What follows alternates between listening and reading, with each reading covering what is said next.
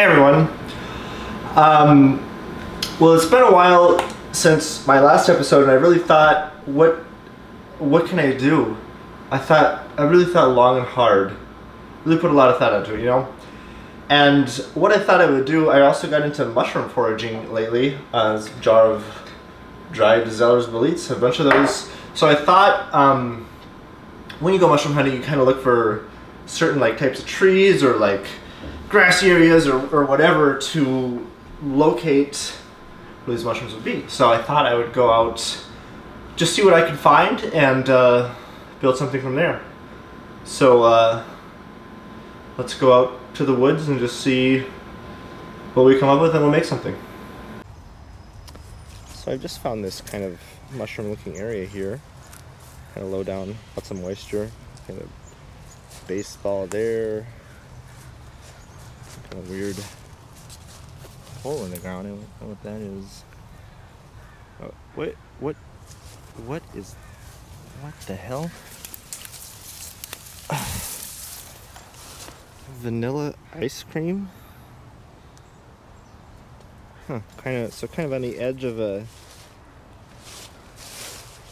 kind of ruddy area and on the edge of grass. Ice cream, okay. So a lot of mushrooms will make like a symbiotic relationship with trees, and I have this big maple tree that's got to be, oh, it's really big, and there's another one right over there.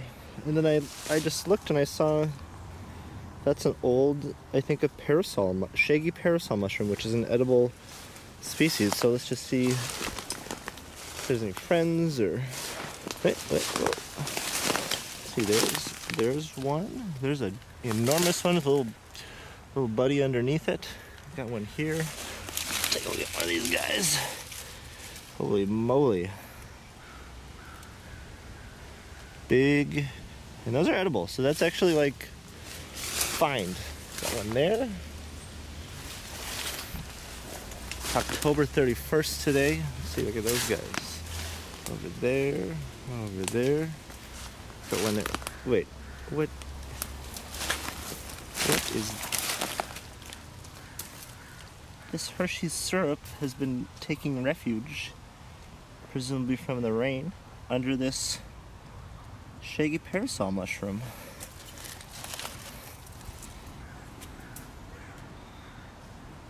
Looks like it's been used. I don't know how well that shows up, but wow. God, look at all these though. What a spot. Should probably pick some of these. Man, they're just everywhere. So back there. Heck of a spot. Okay, so just leaving this big, gorgeous maple tree here. Let's see if there's anything around. It's just a candy wrapper. Sticks. Garbage there. Sometimes there's a mushroom species called birch bolete, Porsche, I don't know. Obviously it grows around birch trees, which aren't that common here in Washington. Just thought I'd check this out.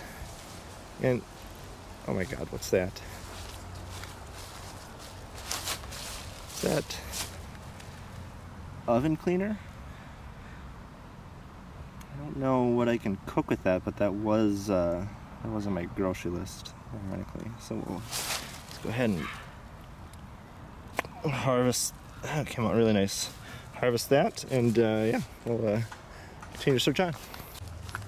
Let's check along this trail here. It's like a microwave. I don't use microwaves myself, but I guess there's a lot of cooking that can be done out here in the woods. Okay, we've got a little, looks like a couple poplar trees, I think. I'm not really a tree expert. Also known as aspen, depending on where you live. And sometimes, this one in particular, you see there's three that fork together. A lot of times those all, stuff falls in the middle and it kind of decomposes, and it's just a perfect growth for mushrooms. So we're just going to see if there's anything else. Oh my God.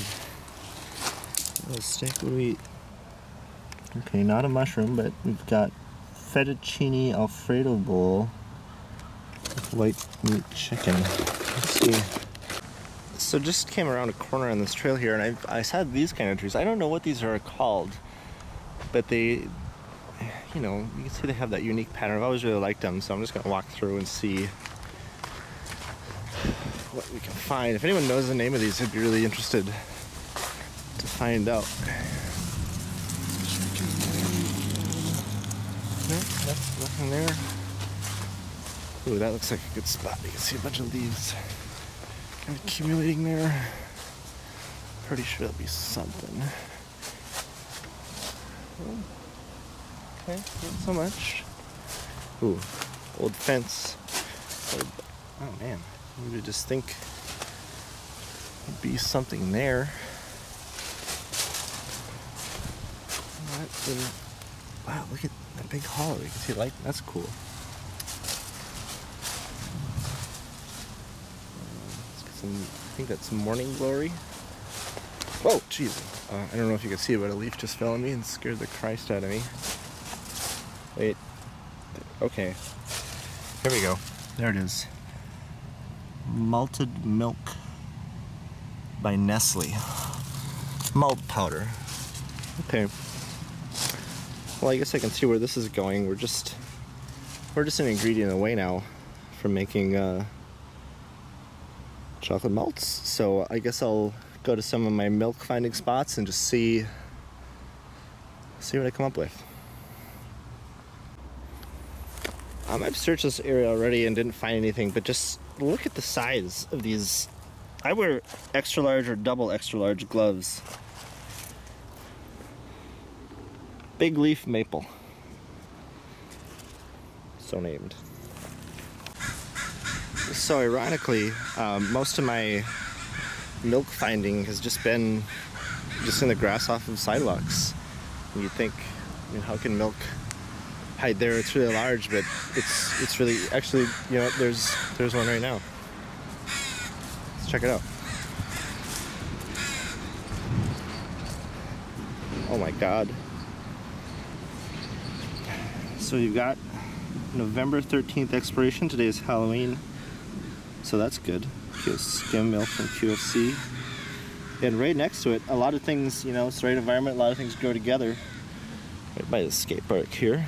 Some macaroni salad. So, looks like I have now everything I need to make some chocolate malts. And what was that? Chicken Alfredo or macaroni salad, nice little lunch.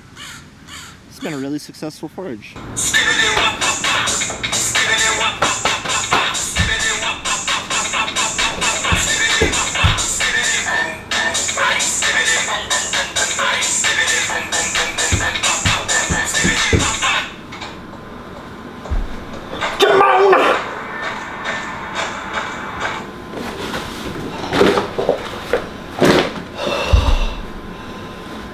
Whoa! Welcome back, everybody. So we found our ingredients here. Very basic recipe, 4 ingredients. Naturally found. Park here in Seattle. Basically, you're just gonna put your vanilla ice cream. I used to use New York vanilla. I don't know what that is, or if that's was like from the 90s or something like that. So I'm just gonna go with this, and then the rest, it's pretty much a non-measuring thing. I believe the difference between a malt and a shake is malt powder, which is wheat flour and malted barley extracts, milk, soy lecithin, salt, and sodium bicarbonate, which is baking soda. 3 scoops of that. I always got credit for being like the malt making guy, like, oh, you've got to make me the best thing. And I didn't do it. I didn't do anything different. No research. I would just use more of this stuff. It's really great stuff. Milk, I don't know the purpose, but I always add it. Bunch of ice cream and then chocolate syrup just to flavor or to color or whatever. And they're great to have right away. Obviously, they also, if you pour them out of the pitcher, into like, you know, a glass or whatever, put them in the freezer, they're like this really thick, delicious ice cream the next day. So very high calorie. They might be better if you use whole milk or whatever, but I think there's enough unhealthy ingredients here. So we'll get to mixing those.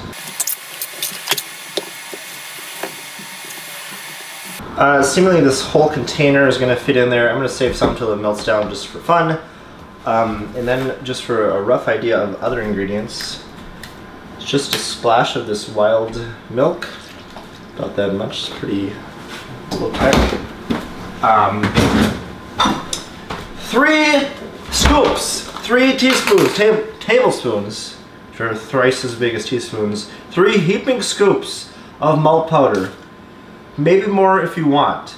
The other secret is just, you know, taste it at the end. No one cares. And just add whatever tastes like it's missing. So, yeah.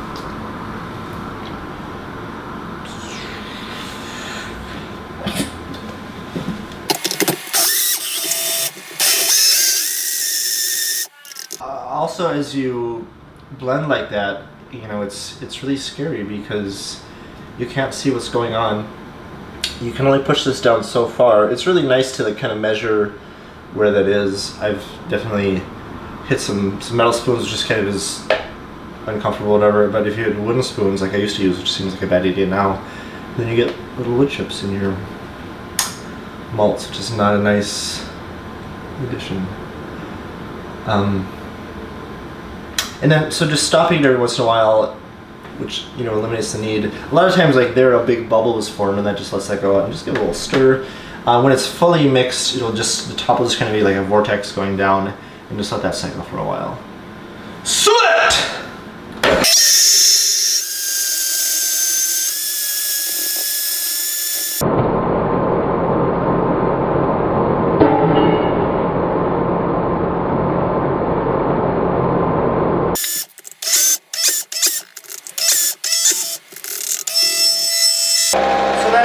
Like the just stir setting, the lowest setting. We're gonna let that just churn away for a while, and we'll play a quick bongo solo over the sounds.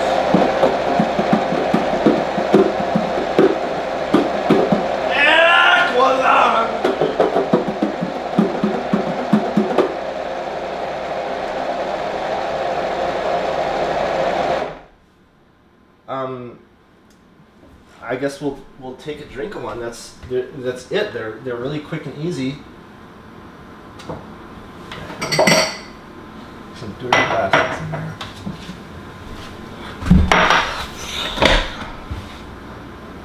So they're nice. Oh, that's actually quite thin. Maybe that ice cream wasn't cold enough. But that's that. Remember, don't let that freeze in there. It'll be tough to get out.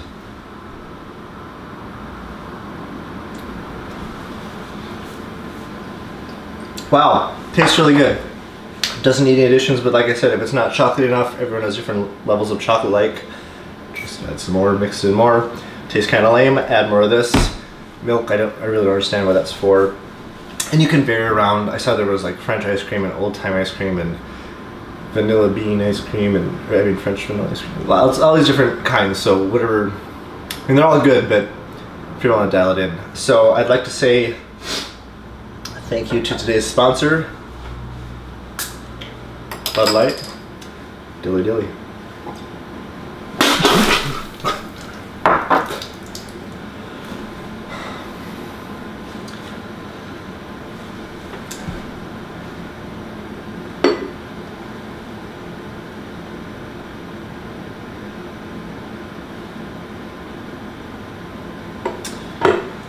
It's getting cold.